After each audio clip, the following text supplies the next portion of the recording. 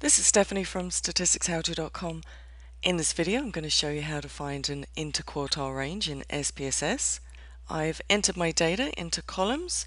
Make sure you've set up the variables properly, otherwise you could run into issues. Let's take a quick look at the variable view tab.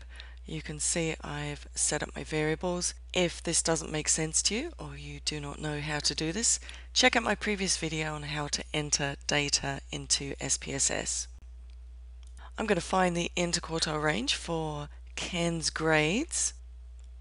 Click Analyze, hover over Descriptive Statistics and click Explore.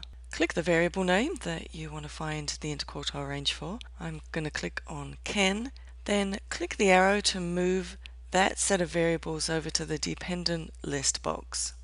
Click OK, and the results from the Explore will show up in the output window. If you scroll down, the interquartile range is shown here as 54. That's how to find an interquartile range in SPSS. Check us out at statisticshowto.com for more videos and articles on everything elementary statistics.